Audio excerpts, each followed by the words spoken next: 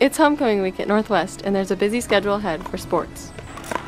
Starting the week off, the girls' golf team takes on St. Thomas Aquinas at 1, as well as the tennis team playing at 3 over at Emporia High School.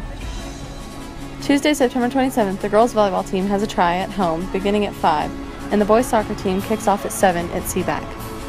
On Wednesday, gymnastics has a meet at Olathe East starting at 6. Thursday at 9 a.m., the tennis team plays at Seaback.